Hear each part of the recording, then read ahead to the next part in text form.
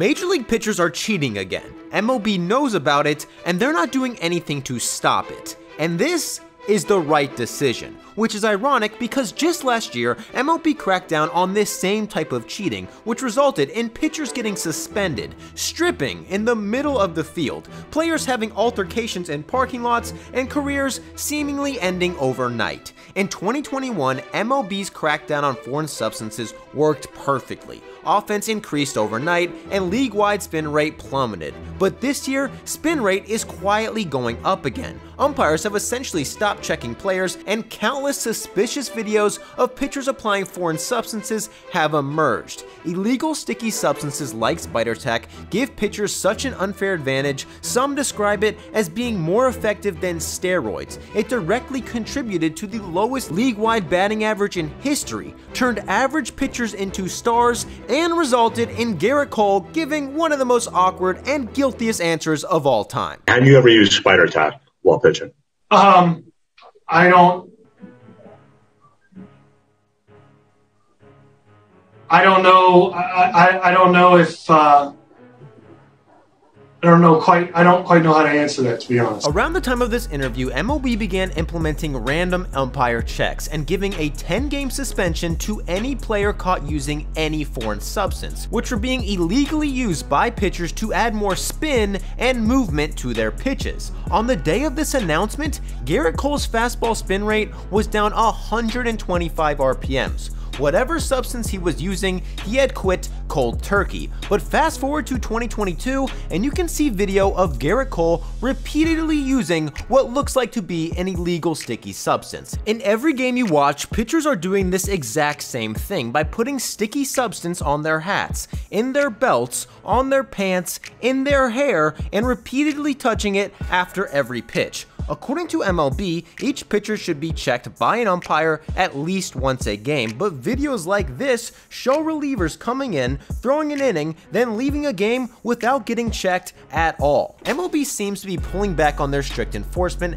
and this dates all the way back to the 2021 ALCS, when fans online began making several cheating accusations against the Houston Astros. They accused them of signaling signs to the batters by whistling, which was heard directly before several Astros home runs. When the game was stopped because of a light that was seen through the outfield fence, more fans accused them of using this as a way to signal the batter signs, and they even claimed Dusty Baker was wearing an illegal Fitbit during the game. But the cheating allegation that actually had merit was made by the Red Sox radio broadcast, which pointed out Framber Valdez was repeatedly touching his forehead, probably mixing it with a foreign substance and rubbing it on the ball throughout the game. The next day, another foreign substance was spotted on Corey Knebel's hat. This was in October, but rewind to Knebel's first appearance after the umpire checks were implemented, and there was nothing on his hat, because during this time, he'd more than likely be suspended for it. Just like Hector Santiago was on June 27th, he reached into his belt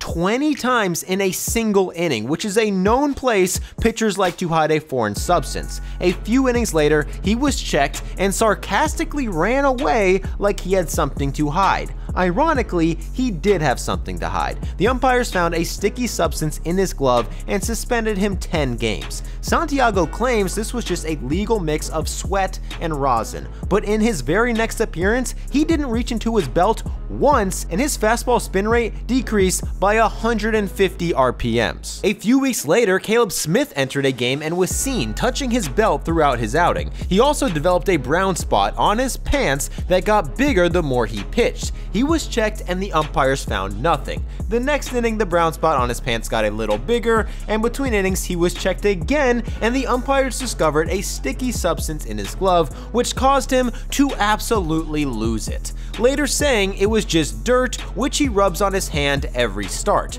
However, he was suspended 10 games without any noticeable increase in spin rate. MLB's crackdown scared pitchers so much that Sonny Gray even rubbed his pants on the mound to get rid of pine tar he accidentally got on his pants during an at-bat. MLB began to enforce these rules with three main goals. They wanted less walks, less strikeouts, and more hits, to increase more balls put in play and more overall action. MLB's crackdown instantly achieved all three of these goals, but despite this massive success, pitchers have started using foreign substances again, leading to July 2022 having the highest league-wide spin rate of any July in Major League history. MLB knows this and hasn't done anything to stop it, and they have a very good reason not to. But before we get to that, a word from today's sponsor. This season, SeatGeek has a deal for everyone. They're giving away a free $20 off tickets to anyone who uses the promo code Baseball Doesn't Exist. SeatGeek is a ticketing app that has made buying tickets easier than ever. I use it every time I buy tickets for baseball games, basketball games, football games, concerts, and pretty much any live event possible. I've been using SeatGeek all year to see games everywhere because it's easy. The tickets are available within minutes, and you know you're getting a good deal because they rank their tickets based on how good the price is. A green dot means it's a good deal, a red dot means it's bad. So you know you're not getting ripped off. So please click the link below and download SeatGeek today, and don't forget to use promo code Baseball Doesn't Exist for $20 off your first purchase. The positive impact foreign substance checks had on offense made MLB very happy. However, it made pitchers extremely mad. Lance Lynn was so annoyed with an umpire check, he once set his glove and hat on the top of the dugout and tried to go into the clubhouse. The umpire then reminded him he needed to check his belt.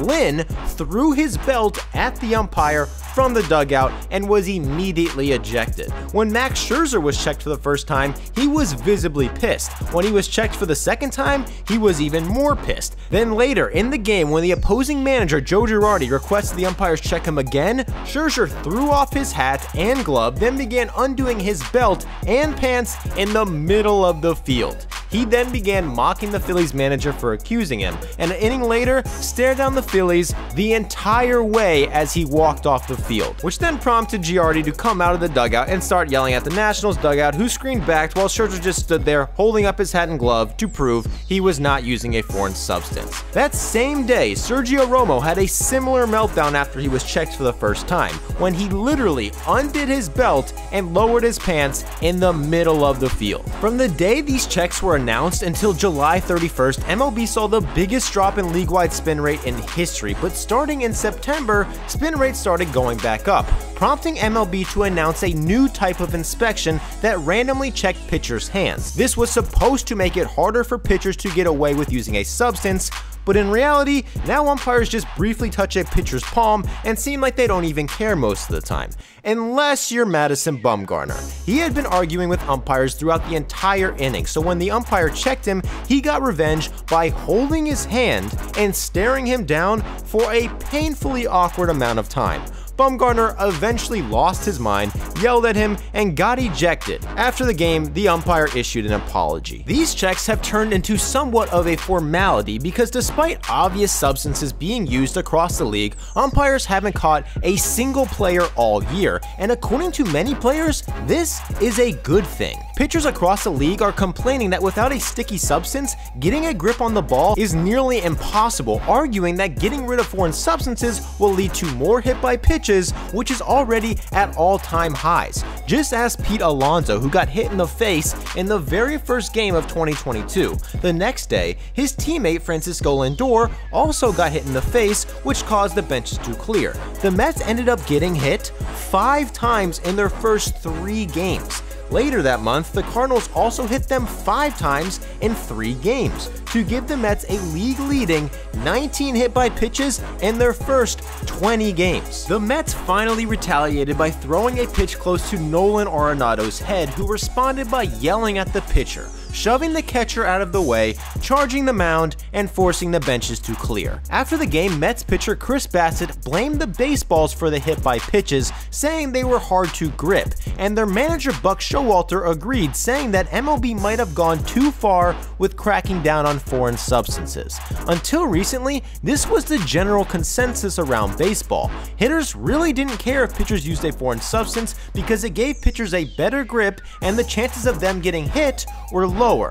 There's always been a rule against using foreign substances, but umpires never enforced it unless it was blatantly obvious. Like Joe Negro, who was caught using sandpaper to scuff up a ball. When umpires checked him, he tried to discreetly throw the paper away, but everyone in the world saw it. Sandpaper is an extreme example of a foreign substance. Pitchers using popular foreign substances like pine tar, sunscreen and rosin, and stickum have been a form of acceptable cheating throughout baseball history, and even Bryce Harper, as recent as 2018, said he had no problem with sticky substances because he, quote, didn't want to get hit in the face. Ironically, in 2021, when sticky substance use was at an all-time high, he did get hit in the face. And over the past 5 seasons, as spin rates began increasing due to foreign substances, hit by pitches have increased as well, reaching all-time highs in 2020. And when MLB cracked down on foreign substances in 2021, hit by pitches went down for the first time in 7 years.